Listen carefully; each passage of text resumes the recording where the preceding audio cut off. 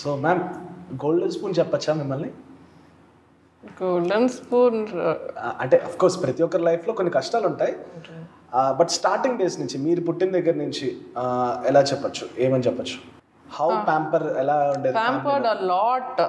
నేను నా తమ్ముడు కార్తిక్, అంటే ఆ జనరేషన్ కిడ్స్ మేము ఒక్కళ్ళమే అక్కడ ఇంట్లో. So pampered a lot. అప్పటికి మేడం సూపర్ స్టార్ కాబట్టి. అవును, కానీ చదువుకోవడంతా దే వర్ వెరీ స్ట్రిక్ట్. చదువుకోవాలి, మంచి మార్క్స్ తీసుకురావాలి, అవంతా ఉన్నింది. బట్ మేము డుమాలు కొట్టేసి మేము చేయాల్సింది చేసాము. Yes, of course pampered a lot. Pampered అంటే అండి, ప్యాంపర్డ్ ఫిజికలీ లైక్ గెటింగ్ మంచి లొకేషన్స్ తీసుకెళ్ళటం, హాలిడేస్ తీసుకెళ్ళటం, best of food, best of clothes, everything. But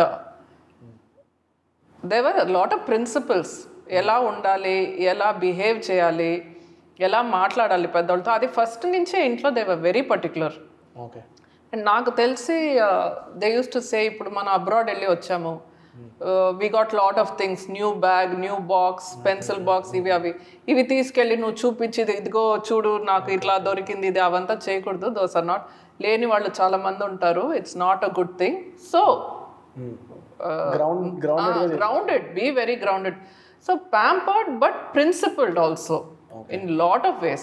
Akka and amma and everyone intlo, that way we were.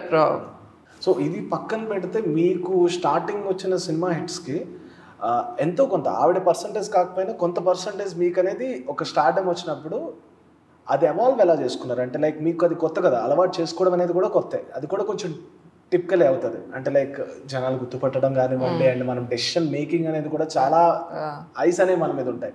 అప్పుడు తీసుకునే take care ఎలా ఉండేది? దాని గురించి అంత ఆలోచించలేదు. I don't think about it. అంత టైం కూడా లేదండి. Because my focus was, what do I say, ఈ క్యారెక్టర్ని మళ్ళీ ఎలా చేయాలి, ఎట్లా మనం best, what best I should give, how nice I should look.